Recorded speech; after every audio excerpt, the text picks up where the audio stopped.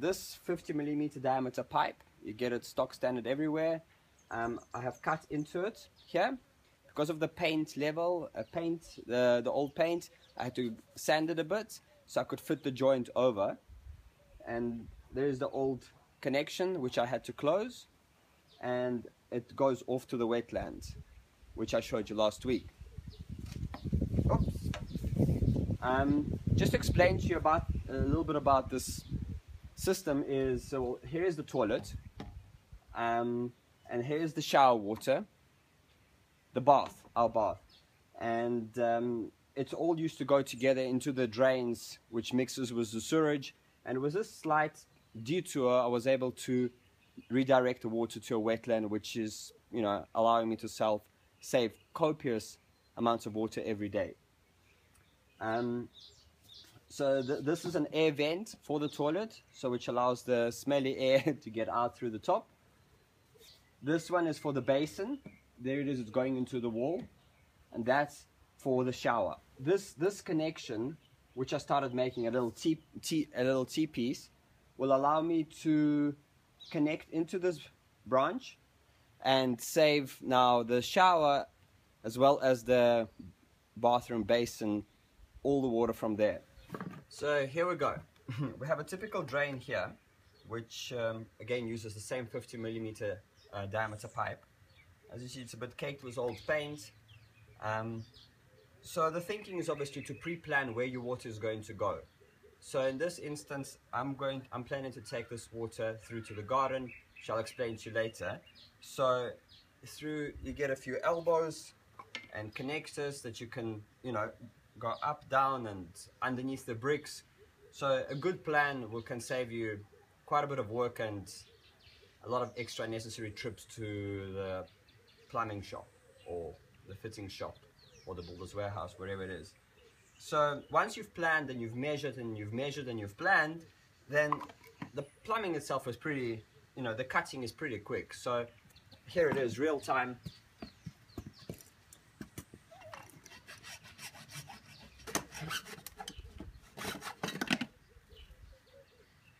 There we go. Now that we have our cut, the next step would be to sand this guy down because it's got quite a lot of paint, so you could attach your next fitting. So the two simple fittings that I'll explain to you are this little guy. Now he's got a standard thread to a garden hose, although with this kitchen water you'll block this entrance up pretty quick.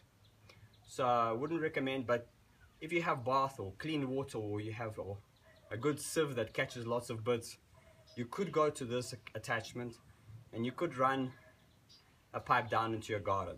But as I said, with grey water, there are two things to remember: that you got to have a decent size so the water can flow, and then you got to have a good gradient. So gradient is important. So the lower I cut, the lower I'll have to go underground to keep the 3 degrees gradient flowing down, allowing the water to flow down. So it's important to notice that, and it's important to understand that, because if you have a pipe going absolutely straight, eventually the bits and pieces will clog the pipe up. You have to have a 3 degree gradient, just slightly 3 degrees, allowing the water to go down, always down. You cannot take the water up and down because that will block it up. It has to go down and down and down. Okay, so as I explained, this is pretty simple. This you can fit straight over. And now you have an attachment that allows you to either take your pipe, so this is called a busher. So you do get this male, which is this version, and then the female, which is the thread on the inside. So I don't have the female, so I'll use a male and another male. And you can basically now, yeah. So, and then you can obviously take your pipe to go through your garden. So this is not a thick pipe, it's 20mm diameter.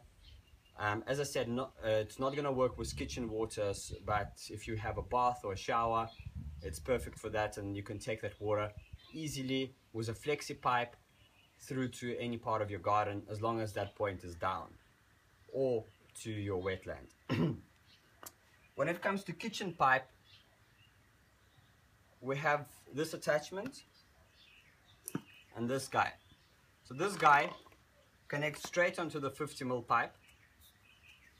Okay, you don't even need to have glue because it's a pretty snug fit. With grey water there is no pressure, so this will be perfect. And then you've got this fitment that will go through with a much bigger pipe. So this could take the water from the sink, the kitchen sink, with bits and pieces, straight to a special spot in your garden, which I'll explain to you in a while. Yeah, that's pretty much it. If you are renting and you do need to cut in, you can fix up the system with this attachment. It's a straight socket and it connects back to a 50mm pipe, so when you're leaving the place you could reconnect it, and you obviously push that through to your old attachment. And with a little bit of PVC weld, you glue this all up, and the system is as good as new. If the pipe has been painted, you can give it a fresh coat of paint, so the owners of the property would not notice, you know. And it's easy to ask for permission. It's easy to I don't know what the saying is, but you know what I mean. Yes, I'd like to answer a few questions a few extra questions that the readers have asked. So, is it expensive and complicated? Well, you know, this cost me, I think, 20 Rand, and 10 meters of pipe is probably another 200 Rand. So, no, I can't consider this as expensive, providing that you will save copious amounts of water. Time, well, it was a few minutes of my work, and now I'm saving every single bath or shower water, which now I can take to my fruit trees. So, you know, I wouldn't say that took me a lot of time either. Yes, it obviously does take time to build up a little wetland, and I'll be talking more about it in a while. The one I showed you last week, as I said, that took me 3 hours with 2 guys, and we had that complete. So with one guy or you alone, it will take you a full Saturday or one Sunday, and you'll have the wetland complete in one day. How sustainable is it? Well, 10,000 liters of water a month saving, I'd say that's pretty sustainable. It's a pretty good return on investment, and yeah, with the new water restrictions, the price of water will go up, and should the rain continue not falling in Johannesburg and other places around Africa, the government will push the price probably by 10 to 20 fold within a year. Capital layout, as I said, you could go for different systems. The trick with this is that it got to go straight to a tree or mulch pit, and if you do want the cleaner water for your vegetables, you got to push it to your wetland. So the wetland cost me under 2,000 Rand with plants. In 2 to 3 months you'll pay the system off. Where do you start? Well, you start at the exit of water. Yeah, you check where the water comes out. It obviously gets a lot more trickier if the outlet is underground, and I have one of those, and I've got some special secret that I'll be sharing with you in due course on how to get the water from that low level out to a wetland. I have mentioned the siphon pump, and hopefully I can show it to you soon. Right now, I have a very special announcement, as I have been planning this for 7 years, and I'm going to be running my first workshop on the 12th of December. I'll be sharing how to construct a wetland, more intricate plumbing, and a bit of rainwater harvesting techniques in tanks, as well as storing water in the ground. So if you would love to learn more, I would love to teach you. I have some awesome knowledge to share that I've learned in California and New Mexico, and all the years of researching water and having built 6 wetlands already. I'll have quite a bit of knowledge to share, and it actually is bursting to come out of me. So 12th of December, diarize the date. I would love to see you. The workshop is going to be in Johannesburg, and in the next video I'll be sharing with you a bit of more information about the workshop, as well as some stories from other readers that have been posted in the last couple of weeks. So scroll below, leave a comment, and let me know what you're thinking.